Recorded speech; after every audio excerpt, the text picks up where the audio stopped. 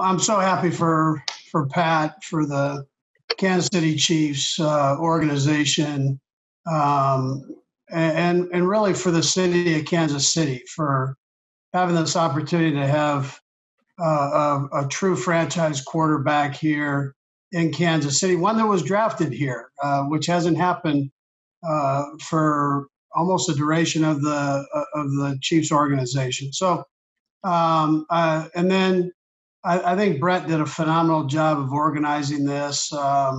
And Brett, I've mentioned before, had been instrumental in helping bring Pat to the Chiefs. I joked that he wore Dorsey and I out about bringing Pat here, made us watch all the clips of him, and said he was the best player he'd ever seen. And so that's kind of come to fruition for all of us to witness, like Brett had. But Brett's got a great crew with him, all of his scouts and guys that work with him. But in this instance, in particular, Chris Shea and Brent Tillis, who really, I think, Brent did a phenomenal job of organizing the numbers for this and the plan, along with Brett, of setting this up. And none of this happens without Clark Hunt, obviously.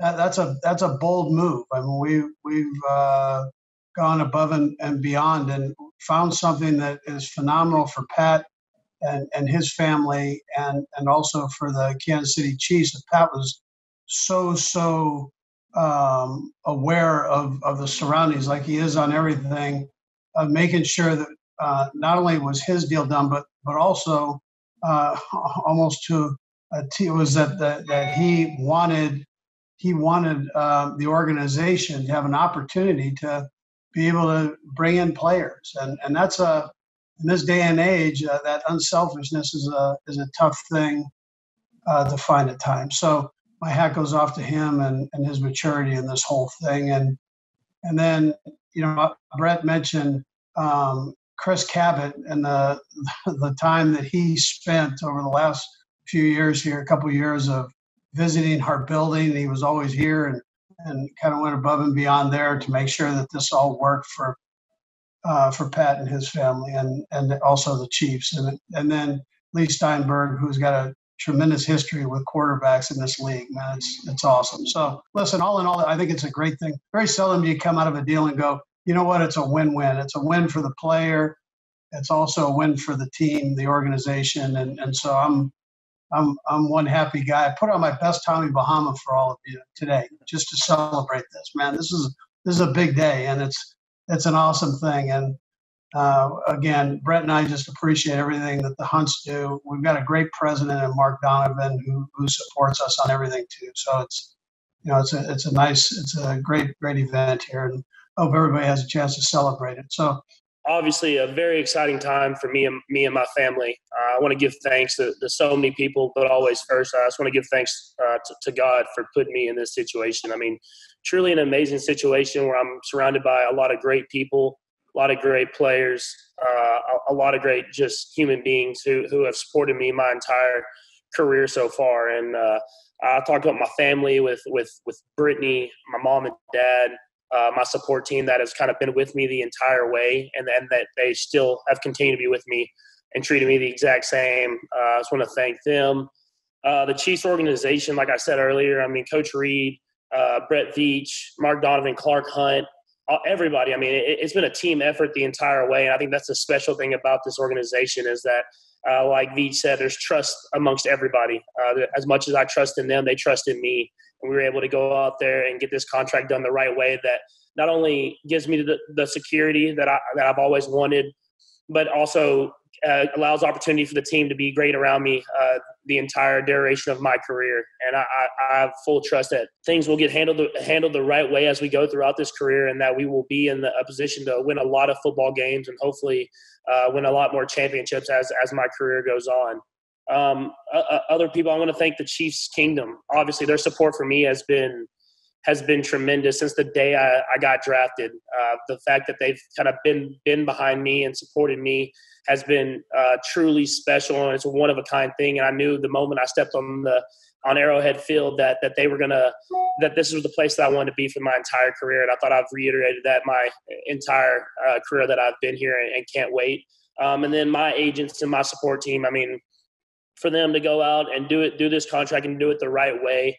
I told them what I wanted from the beginning. They brought me, different options. They worked hand in hand with the Chiefs the entire time, and Veach and his team and Coach Reid and all the coaches. And they pretty much just put it out there into the best way that, like I said, that we could be a great team moving forward. And I obviously have the security that I want. It's an exciting time. I'm just glad that I get to continue building this legacy in Kansas City. Obviously, with everything going on in the world with COVID and all this different stuff, to have this security to go into the community and be able to give back. I can't wait to not only build this legacy on the field, but off of it. And I'm excited for the future ahead for not only me, but the Kansas City Chiefs and the communities that have brought me up so far. Nate Taylor. I guess two questions I have. One is for Brett, and then one is for Patrick.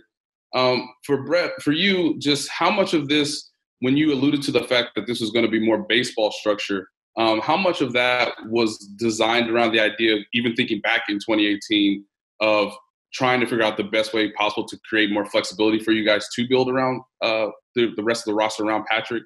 And then for Patrick, given your background, and I know you alluded to this in May, the idea of learning how contract negotiations are handled through your father, understanding the baseball historical context of contracts of this magnitude, how much did that give you a perspective as to what you exactly wanted in terms of having long-term security with the organization? I'll jump in there real quick on my end, and I'll let Pat go.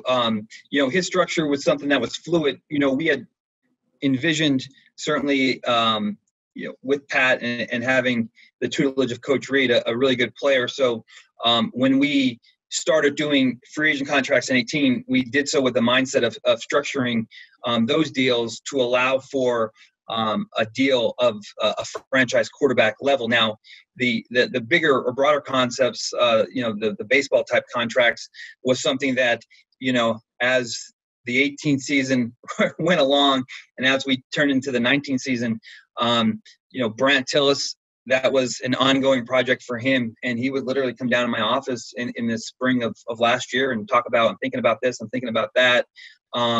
Hopefully, we can refine these ideas and concepts even more. And then when we get to this stage, we'll have something to work from. And so a lot of credit to those guys. But this was something that we talked about different forms of this.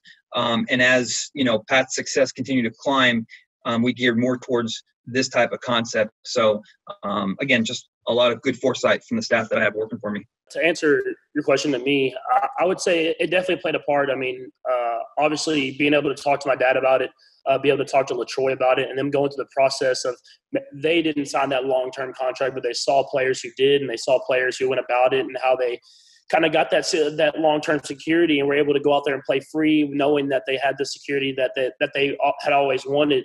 Definitely was something that I was able to talk to them about and get a lot of information from them. And look, I mean, you can't – there's no offense. You can't do this with every single organization. But when you have an organization with the stability and the culture that we have in the Chiefs organization, I felt very comfortable and had a lot of trust that I could do a contract like this, knowing that we were going to have that same stability by the time I'm at the end of that contract. Seren Petra. Go ahead, Seren. For Brett, and I'd be interested in Coach Reid as well on this.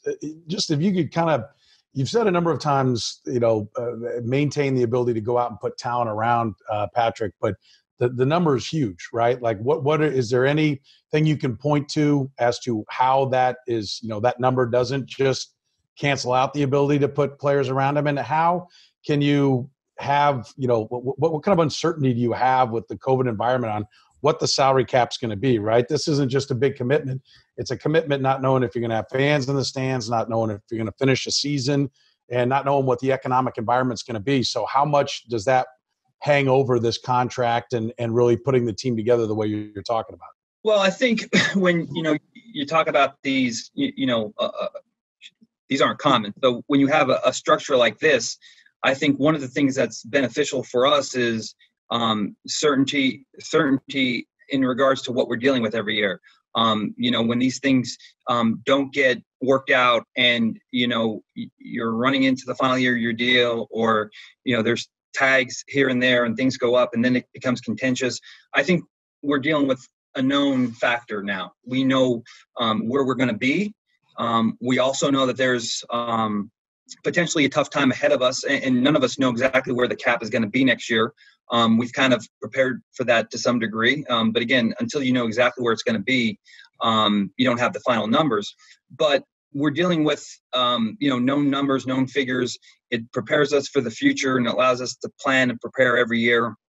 And, like I said, when you have structure and stability, that we believe ultimately leads to success. And again, this contract, the way it's laid out, it just allows for us to have a definitive working number to work from every year. And within this contract, we can do certain things, to create cap space. But now we're dealing with something that we know as opposed to the unknown, which is never a good scenario for a team to encounter during an off season.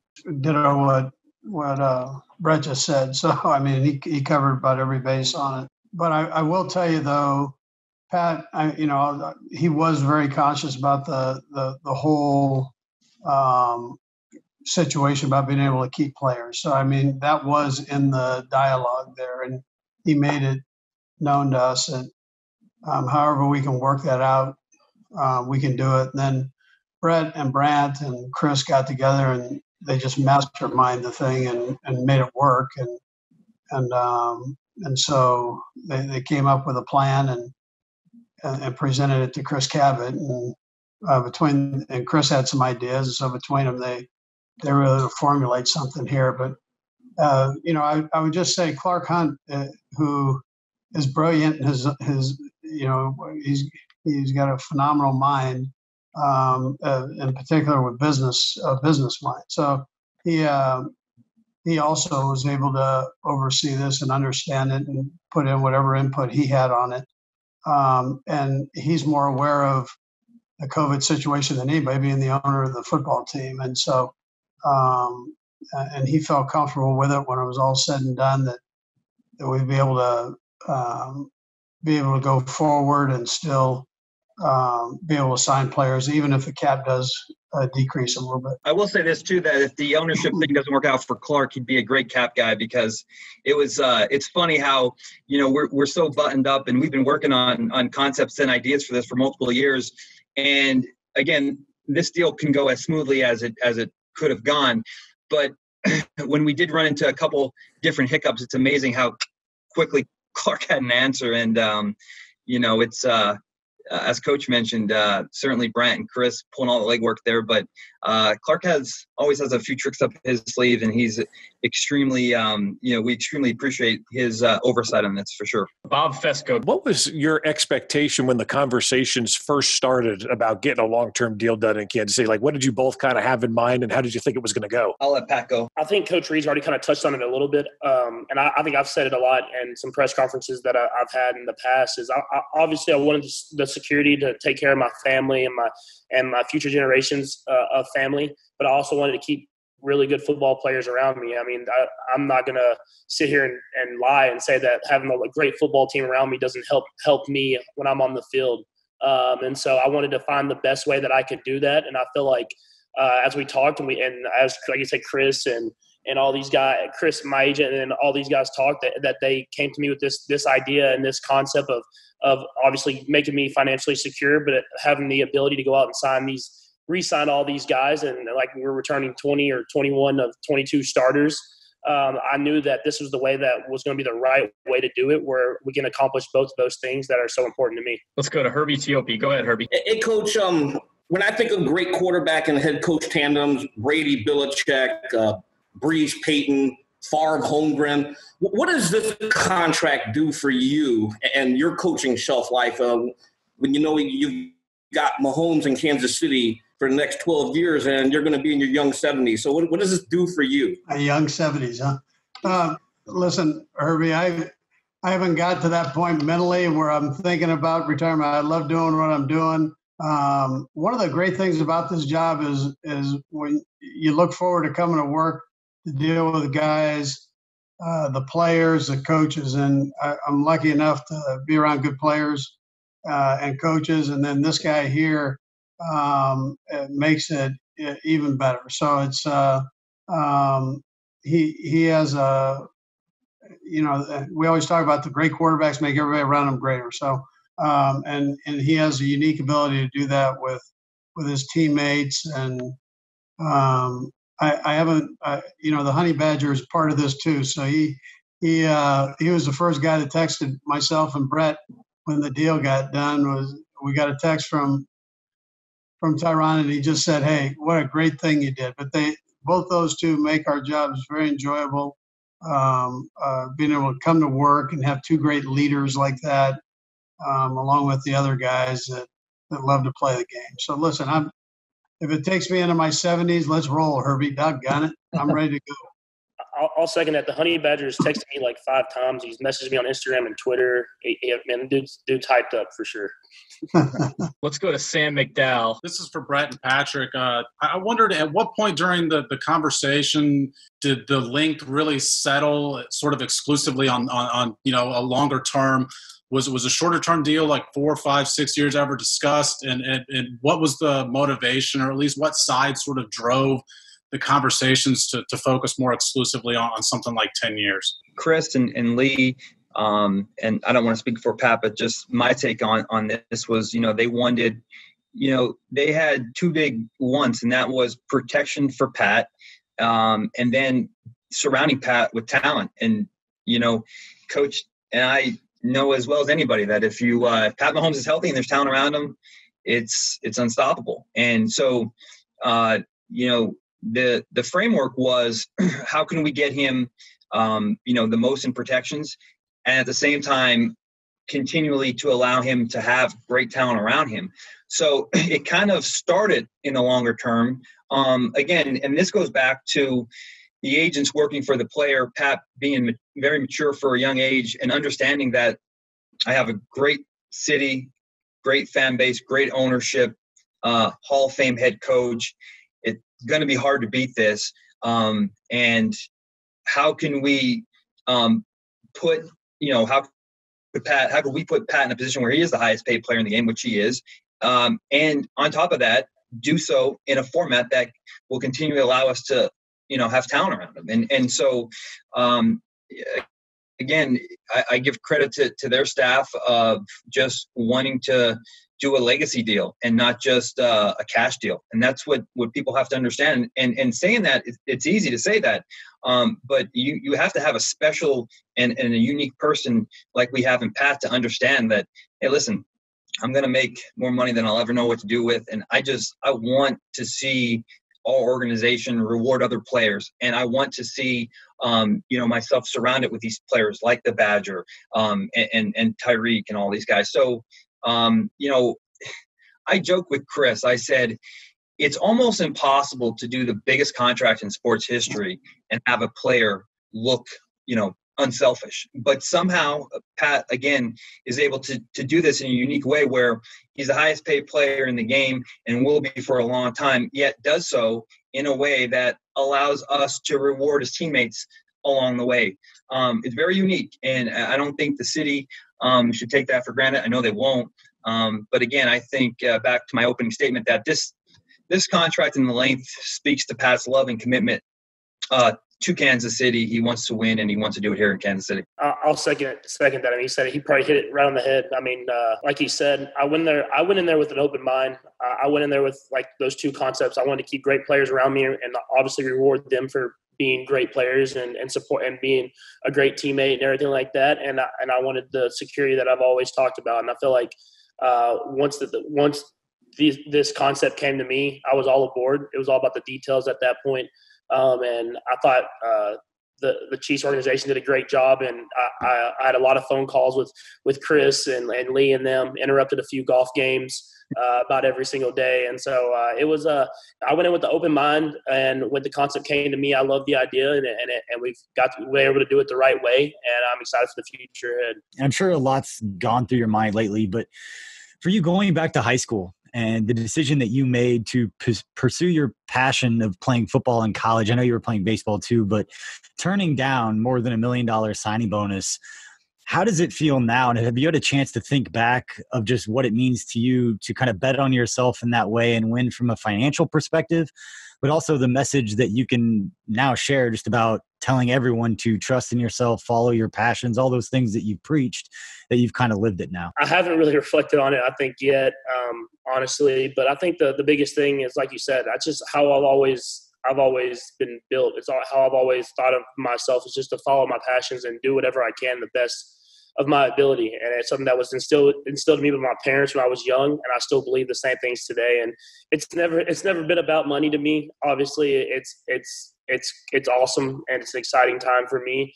But at the same time, I've always just been about being the best person, the best player that I can be every single day. And this is another step, I believe, another step in the journey that's just beginning. And I'm just excited that we have this done, and I have that security where I can go out there and be the same player that I was, and that same person that I was the day I stepped in this league. Let's go to Pete Sweeney. Go ahead, Pete. Hey, Pat, congratulations. Thanks for taking some time. I was wondering, I know that you had been tweeting and you did a couple interviews over the summer watching The Last Dance and Michael Jordan's career and what he was able to accomplish. And you've had one of the most outstanding starts to any NFL career. And I was wondering how much maybe that legacy idea of you want to put together not only a good year or two, but a good 15 years, how much of that went into, okay, even though I'm going to make this really big number, I'm still allowing this organization to surround me with pieces so that maybe I can achieve things that no one else ever has. Yeah, I mean, I think it happened even before that. I mean, I think watching The Last Dance and watching Michael and all the stuff that he did, and that he's done, and all the success he has, I mean, it's just affirmation. I mean, it's something that I've always believed in, those things about the legacy, about going out there and being the best player and having the best teammates around me. And it's not about one person; it's about the team. And I think that's the biggest thing. And I think you see that with our whole entire team. As you see, we have a lot of these guys coming back that want to be a part of this. They want to be a part of this culture. They want to be a part of trying to build a dynasty, because those things aren't easy to do, and we understand that. So it's going to take a lot of hard work and a lot of dedication. And I feel like we have that with the guys we have in this locker room. Let's go to Therese Paylor. Go ahead, Therese. I thought it was really interesting what you said about your godfather and your father. There are certainly some people around the league who did want you to tie the deal to a percentage of the cap. But I'm curious exactly what LaTroy and your dad told you about why it was so important to build a contract that was beneficial for both sides and wouldn't be a super contentious negotiation. I think the biggest thing that they preached to me is kind of the same thing that I had already thought, and it was good just to hear them, is that you want to have great players around you. You don't want to be a guy that takes up all the money and then all of a sudden you're having to find different guys that will take cheaper deals, because I mean, those guys need to be rewarded as well. It's not about one person, and I truly believe that. I know the situation that I was brought into and how good of a situation it was, where I got to sit a year behind a great quarterback who taught me a lot. Then I got to play with a lot of great players the moment I stepped on the football field. And so I understand that I have a bigger perspective, I guess you would say, of how to go out there and obviously get the security that I want, but at the same time, reward the guys that have helped me be the person that I am and be the player that I am. And I feel like with the contract and how it was done, I feel like I got both of those things. We're going to be able to reward players and keep a lot of these guys around that have built the culture even before I was here. And at the same time, I have the security that I know that my future generations will be able to have. Harold Kuntz. Go ahead, Harold. When you hear that number, 503 million. I know all of us were kind of astounded when we heard that number. When you hear that and everything you went through, what does that mean to you? And also, how do you push this forward with all your off the field stuff? And how do you, use your name, use your legacy to push everything that you do amazingly off the field as well? Yeah, I think that's the main thing. I mean, obviously in the time that we are in right now, I mean, there's so much opportunity to go out there and try to help the world become the best place that it could possibly be. And I feel like having this security and this trust within the organization, and obviously the financial help, I'll be able to do that, and not only in the Kansas City community, where I hope to impact as much as I can, as quickly as I can, but hopefully around the world. And so to have this trust in the organization to be behind me, not only on but off the field as well, I feel like I'll be able to make a huge impact in this world in many ways. And I'm just excited for the next step and to continue doing whatever I can to help achieve that. Steve Walls. Go ahead, Steve. This deal puts you in an elite company, not only in football, but in all of sports. In your mind, does that raise the pressure or expectation in your level of play? And can you walk us through when you received the call from Lee or Chris saying that the deal was done? I don't think it raises the pressure, honestly. I mean, I think that's just, to me, the money never was the main objective. To me, it's all about going out there and winning football games and winning with your teammates and your brothers and the culture that you've been a part of. And that's what it was always about. I mean, last year I felt like I had just as much pressure on myself to go out there and win after falling short in the AFC Championship game the year before. And I feel like going into this next season, I will have the same amount of pressure of going out there and showing that it wasn't a fluke, and now you want to go and try to find a way to go back-to-back, which is so hard to do in the NFL. But it's something where it's not about the money to me. It's about going out there and winning, and not only for myself, but for the guys around me. And then I got the call actually on July 4th.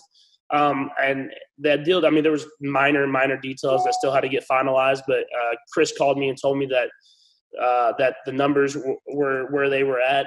Obviously, y'all have all seen, and that we had gotten the guarantees and the guarantee mechanisms that were kind of one of a kind that we haven't seen so far, and that gave me that security. And so I knew that once that was in place, that after that it's just the little details. And so we got it. I got that on July 4th and ended up signing on July 6th. So it was a great July 4th, seeing the fireworks in the backyard with my family. You said earlier that once this concept came to you, you were all aboard. Why were you so willing to go so many years on a contract rather than sign for a shorter period, maybe see what things look like then? And also, are you going to make sure Andy stays around for all 12 of these seasons as well? Yeah, I talked to him, I think, before I signed the deal, and when he said that, he said to y'all he had no thoughts of even retiring anytime soon. And so, I mean, obviously that's a huge part in it. I think having Brett Veach, a young general manager who's done a great job of drafting and getting and putting a lot of great players around me, was definitely another huge boost of confidence of signing this 10-year extension. But yeah, I mean, I think there's positives to either or contract. You sign the short-term contract and kind of almost like that bet on yourself type thing, but also, I mean, you never know what can happen in this sport. I mean, I think that's the biggest thing about football. And so for me, having the 10-year contract, knowing that, I mean, things obviously could happen. The economy could boost, but at the same time, I mean, you look at the world that we're in today, and stuff could happen that way too. So I just wanted to have the security of knowing that I'm going to be a Kansas City Chief for a long time. I'm obviously going to have enough money that I'll be able to help out future generations, my grandkids, their grandkids, and everything like that. And at the same time, I mean, I think we did a good job with Chris and Brett and all those guys of having enough money to pay all the guys around me. And I think that was the biggest thing of the deal that I loved about it is we're going to be a good football team for a long time. And it's about going out there and just executing, finding ways to win. Matt Derrick. Go ahead, Matt. You and everybody have been talking about the ability to add talent around you. And Brett referred to the fact that, this at least puts firm numbers and you've got flexibility to make changes later. What is your kind of expectations about whether, this is going to be a firm 10-year deal, or you expect to have the team come to you and renegotiate at times to move money around for cap purposes? And how do you feel like this gives you an opportunity to put a voice into who's around you on the team? Yeah, I mean, I kind of leave that to Veach and Coach Reid for the most part. Of them, they've done a great job of building great teams wherever they were. If that was in Philly or if that was in Kansas City, they've built great teams and picked the right players. So, I mean, obviously they come to me sometimes and ask me a few questions here or there, and I give my input, but that all comes down to them pulling the trigger and getting the right guys. And so, obviously with the deal and how it was structured, we'll have a lot of room to move money around and keep great teams around. And you've seen a lot of great quarterbacks do that in the recent years with Rodgers and Stafford and all these guys who do these different type of things. And I wanted to have that flexibility to do that because you want to, like I said, you want to have a great team. You don't want to you want to be in the playoffs every year. You want to be competing for championships, and that's my goal. And so having that flexibility will be key to having success and year in and year out.